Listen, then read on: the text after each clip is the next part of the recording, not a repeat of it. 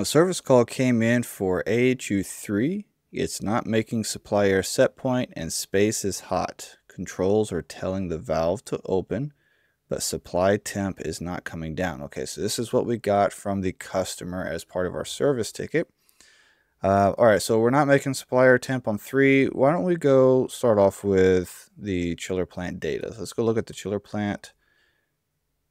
I'm coming in here. Let's just make sure we have pumps and everything on so we can see it's a 95-degree day. Both cooling towers show to be on. We've got 2 condenser water pumps on. Let's see what our actual chiller data looks like. So we're shooting for 44 degrees set point. We have a 42 evaporator saturated temp with a leaving chilled water of 44. So we're making set point on chiller 1. We've got a 2-degree approach. Looks fine. Our DPs on both of our heat exchangers look good. Chiller status is normal. We can see same thing, 41 evap saturated. Leaving water is 44, so a 3-degree approach, but again, I'm fine with that.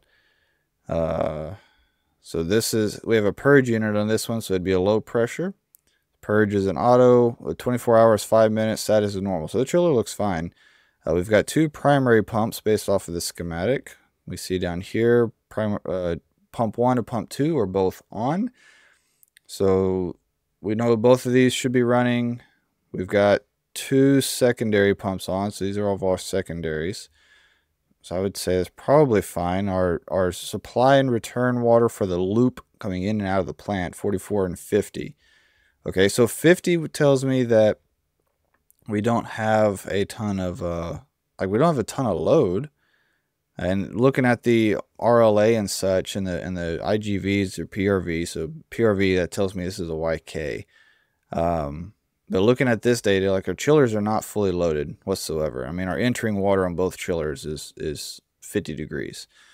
So let's see, our options would be, okay, what issues do I have with the plant? Chillers aren't staging up, not enough secondary pumps on, chill water set point too high. I mean, 44, I would say should be fine. Return water temp too low, so 50 degrees.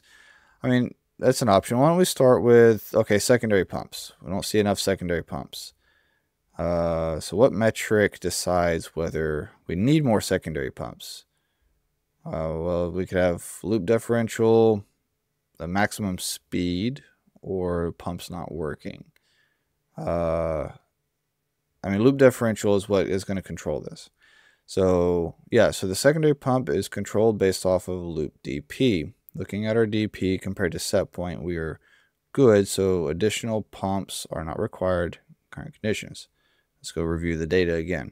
All right, so I know that from a previous page I've looked at here, the loop DP set point is supposed to be 10 degrees for this plant. Or not 10 degrees, 10 PSI. So we've got a DP of 10 already, so we are making set point via that. Maybe the return water is too low. So the plant's return water is directly correlated to the load and flow at the AHU. In this case, we don't have control of the return. Yeah, right. So, I mean, that makes sense. It's based off of the air handler load. So, fair enough. All right. So, let's just go back. What are some of our other options? Why don't we see... We could go look at the chill water pumps. You know, since we're there close to the chillers, we can see right here... Okay, so these are 2 primaries, chill water pump 1 and 2. We've got chill water pump 3, which would be a secondary pump based off of that schematic. It's off, no hertz, so we do see VFD, so these are variable speed. Okay, and the 2 pumps that are on are at 50 hertz. I mean, we could dive into these, you know, so not enough pumps on. But it's yeah, so it's explaining the DP again, which we saw on the main chiller page. So why don't we just go back and let's look at the AHU, or the overview of, I'm assuming, yeah, so this would be all of them. Let's see. So is this might help us determine, is this a plant related issue or is this a air handler? Like, is this the whole thing having an issue, or is it just the one particular air handler. So the call was for air handler 3. We can see our supply air temp is 60 degrees. And we know that, again, from the previous page we reviewed here, that the supply air set point is 55 on a lot of these. So AHU1 is supply air 55. Chill water valve looks good. Our entering and leaving water, all those look good. AHU2 is very similar. And so is AHU4. So it really does look like AHU3 has an issue. So let's go ahead. Yeah, AHU3. Right. AHU3 does not look like it's doing well. It's maintaining static pressure, but the supply air is high with a maxed out chill water actuator signal. Right, so this would be an automation view, so that'd be your signal being sent to it.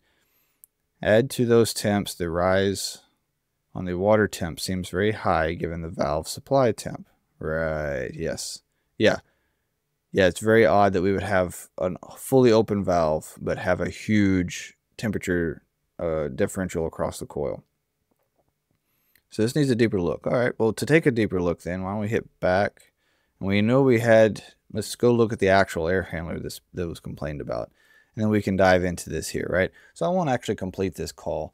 What this is a service simulator that I have spent 3 years developing, and I finally am able to bring it to you. And this is just kind of showcasing one of the trial options that you could go through as a troubleshooting process. Now, once you got past this one, this is technically call 2 of the Hopkins Center. We're going to actually practice a recovery of a water-cooled chiller, specifically the YK in that Hopkins plant. So you'll get to choose, okay, would you rather do a direct recovery? Would you rather do a push-pull? And I'll guide you through and provide feedback just like you were seeing with just a second ago there. Let's dive into, let's say we want to go with a direct recovery. All right. So I'm showing you, okay, these are the different connection points you could choose from to do that recovery. And we want to go with, let's say, I want 0.3. Okay, well, this is what 0.3 is. And here's some feedback on why we might not want to choose 0.3 as our best place to do that recovery from. And that process will continue as we work through the rest of the call. This simulator is built directly off of my career. I've got over a decade working on chiller systems, and this simulator will capture what we face as technicians in the field as a whole, from the air handler to the chillers to the pumps to the towers, the piping, everything that we deal with. I've made this simulator to be as similar and as close to that as possible so that you have the ability to go in. You can navigate a bunch of different paths, and a lot of them are going to be the wrong path, and we have that exact same scenario in real life. We have all the wrong paths we get to choose, but each path may give us some information or some data that points us in the right direction that we need to go to make the right diagnosis. And that is the objective, is to help you and give you guidance along the way. I want you to improve your analytic skills and your ability to process the data given to you in a facility, at a plant, so that you can work through that faster and more effectively, getting to the right calls. And this is something that I actually do to train my own team that I've brought up over the years. We get on site, and the exact process we go through here, where you try to make an assessment and I give you feedback, that's what you're going to have inside of the simulator. That is what it's built to do. One of my favorite quotes so far from one of the testers that's helped me kind of clean this up and finish it out here at the end is this is Dustin G. I really think this is something the industry is missing. I just got into the field 2 years ago and wish this was created. It has the goosebumps, choose your own adventure situation, which is really how it is in the field. Even if you aren't sure which way to go, you get pieces of data that help you point in the right direction. That is what I want to capture with this. That is the core essence, and exactly what Dustin was saying, where I want this to feel as it actually feels, how I felt. Like that's part of what's taken so long, is communicating that real experience into something that's not just junk. It's not just something to sell you, but is actually going to provide a measurable difference in your ability on site, in the field, in experiencing situations that are going to help you work through it. They're progressively more difficult, so We're starting off with, there's a trial section you can go check out. So that's at chilleracademy.com. This is the Chiller Service Simulator. There's a set of trials. So I'll take you through the Hopkins facility as a tutorial and as a trial. You can really see how this program is. And then from there, we'll get into Warehouse 12 and so forth and the different customer sites. And every customer site will have a bank of service calls that you can run and try different scenarios, different experiences, and go through different service procedures per each site. And each site themselves, and in addition to each call, just will get more advanced and harder as you go. So I'd love for you to consider this for yourself. I've put a lot of effort and a lot of work into this. I'm going to be releasing routine additional new calls. So even after you sign up, it's only the beginning. This is going to be a long-term project for me. All that's at chilleracademy.com. I'd really love to work with you over there.